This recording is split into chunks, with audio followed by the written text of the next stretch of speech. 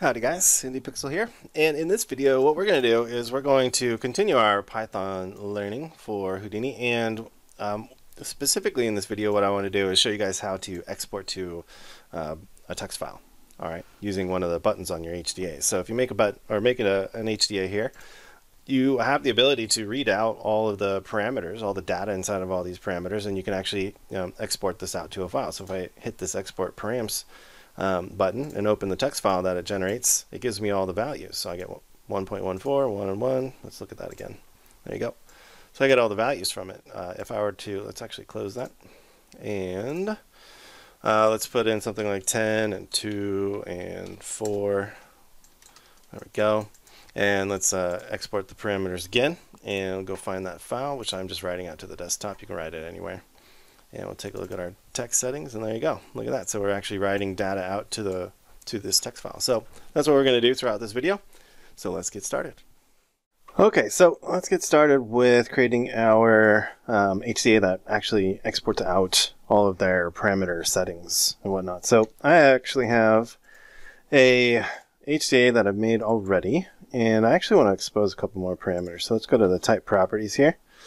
And what I'm going to do is I'm going to go dive inside. Let's go into allow editing of contents, and let's go and also promote the size here. So we're going to basically export these particular values to a text file, and this is useful in this case because we have one that's just a float, and then we have one that is also a vector, right? Meaning it has 3 floats that define its x, y, and z values. Okay, so we're just going to take a look at how we get access to all that data inside of Python. All right, so let's go and get the process started. So what we need to do is we need to create a button. So I'm going to drag and drop a button over here, and I'm just going to call this export. And for the label, we'll say export params for parameters. All right, these are all of our parameters up here. And in that particular button, what we want to do is we want to make sure this is set to Python, not HScript, all right, because we're going to be calling some Python from within this particular HDA. And that Python needs to go into this scripts area right here, all right. And so what we need to do is we need to add a new Python module to this. So we come down to this event handler down here, and we go and select the Python module, and that will create our Python module for us. All right, so to get this started, what we should do is we should define a function. So we're going to put def, and we're going to call this export params, like so, and then put a colon at the end. Now what we need to do is we need to get access to this particular instance of this HDA. All right, so this particular instance that's been created here inside of the OBJ area. And to do that, we're going to pass in what is called the quarks, like so, and we need a G in there. Now this is a special local dictionary variable that is created for us by Houdini, and it passes us a bunch of information about this particular instance of this HDA. All right, so it'll make more sense once we start to use it. All right, so let's go back to our parameters over here, and in the callback script for our button, what we want to do is we want to say who.pwd, like so, and then we can do, you could do HDA module, like so, or you could just do HM, like that. All right, so that stands for Houdini module. And then what we need to do is we need to reference this particular function, or we need to call it, I should say. All right, so we're going to say dot export params, and then we're going to pass in quarks. Remember that quarks is created for us by Houdini. All right, it automatically populates, and it's a Python dictionary. All right, so just to make sure that everything is working, let's go back to our function that we're creating here, and let's just do a print statement just to make sure our button is hooked up to our function. All right, so we'll say exporting parameters, like so. Hit apply, and to view this, let's just kind of put this guy over here. I already have my Python shell open, but if you don't, you can just go to hit this guy right here, and you can do Python shell, like that. All right, so now when I hit this button up here in my parameter view for my HDA, we get exporting parameters. So that means we've hooked up our function to this particular button using this particular code right here. All right, cool. So now that we have all of that information, we don't need this particular print statement anymore. The things that we do need, though, for all of this is we need to get access to this particular instance. And to do that, I'm going to declare a new variable called parent, like so. And this is going to be equal to quargs.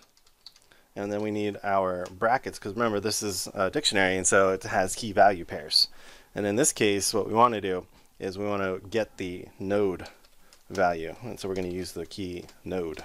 And that returns this particular node, this instance of this HDA right here. So now we've got that stored in there. What we need to do is we need to go and get our parameters. All right, we need to get their values up here.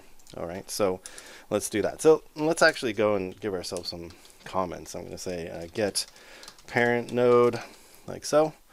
And then we're going to get parms, like that.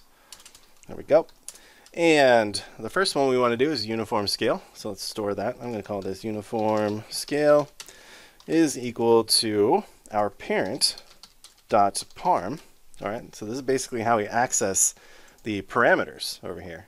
All right, we access them by their internal name. All right, and that internal name is the scale 2 in this particular case. I didn't name it anything special. This is just the name that was generated when I promoted the parameter from the box node inside of this box maker HDA. All right, and so this is how we get that particular parameter. We need to reference it by its internal name up here. So I'm going to go back to scripts, and we're going to say parent.parm, and we want to get that particular value. All right, so this by itself, what this does, if you actually look at the documentation for all this here, let's actually go up to the help here by hitting that little question mark up there. And if we do, we want to look for Python. And we should do Python, we'll do parm, see if it takes us there really quickly. And that's actually just taking me to the Python geometry node. So let's go up to browser, and I'm going to look for Houdini, Python, and Who. That's the main module, so the Python Who module. And what we want to do, once you go there, is just type in parm up here. And there you go. So who.parm. So it's a parameter in a node. This allows us to access those particular parameters that exist on a node. All right, so let's go back to Houdini over here, and let's see what this does. So this gets us the parameter, right? And it returns a parameter. It doesn't actually return the value itself. We actually need to utilize the eval. All right, so I'm going to do eval like that. And that actually gets us the actual value, not just the parameter. All right, so let's print it just to make sure. So I'm going to do print, and we're going to do this uniform scale, like so. I'm going to hit apply, and then let's go hit our button. And look at that, we get 1.0 because our uniform scale is 1. If I were to change this and hit the button again, I get 3.17. Pretty cool. All right, so now we need to go and get the size up here. All right, so let's store that. So we're going to say size is equal to parent.parm, and we want to get the size parm over here. All right, and so I'm going to come back over here, and we're going to say size, and we'll do eval. All right, and we'll print that. So we'll say print size. Now, this isn't going to actually work because it's a vector 3, right? So if you actually look at the parameters here and go to the parameter here, we have a float vector 3. We have to handle these differently, but I just wanted to show what the error message will show. So if I hit export parms, it'll say none type object has no attribute eval. And that's just because this float vector 3 parm, it doesn't know how to return a vector 3 basically, right? The clue that you have is if you go to channels, you can see that it's looking at size X. All right, so that's just the way the mapping is working. So let's change this over to size X and size X and size X for there. Hit apply. There we go. So if I were to change this, you can see we're getting 3.3. Beautiful.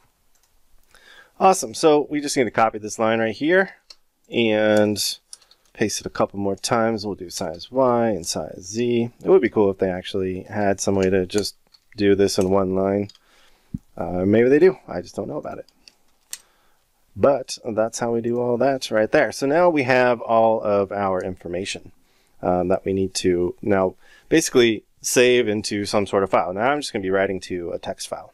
Okay. So what we need to do is we need to put a new comment. We're going to say write to text file. And we need to collect all the lines up together. All right. And so I'm going to create a new array. So I'm going to say lines is equal to some empty array like so. Okay. And now what I want to do is I want to put all of these particular values in here. So I'm going to say uniform scale like so, and then we're going to do size X like this, and I'm just going to actually hit enter, put in another comma there. We'll do size Y like so, and then we'll do size Z. So we need another comma, and there we go. All right, we hit apply. Well, what we need to do, because we're writing this to a text file, these all actually need to be converted into a string. All right, and so to do that, we use the str. That's how we convert to a string inside of Python. All right, so we just need to surround these parameter calls here to a string, or we just need to use the string to convert the float value to a string. All right, so let's do that. And then we'll do this down here for this guy. Very cool. All right, hit apply. So now all of these guys are converted over to strings instead of floats.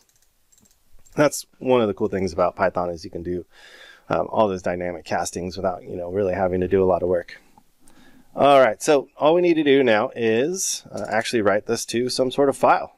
All right, so to do that, most common way inside of Python is just to declare a new variable called f for file, right?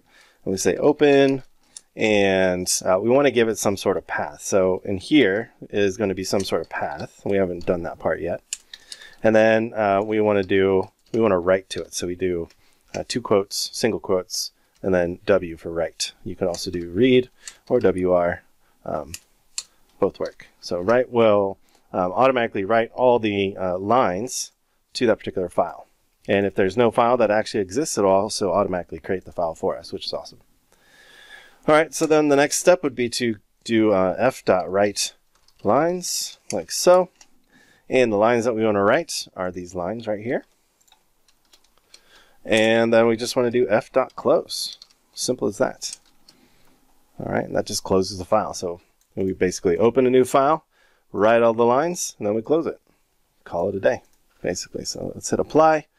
And all that looks pretty good, except we haven't actually declared any sort of path, right? So what I'm going to do, I'm just going to write this to the desktop. Right, and so I want to get some sort of path to my desktop really quick without having to type it in manually. So I'm just going to do desktop, and let's actually go inside here and just so I can get the actual path here.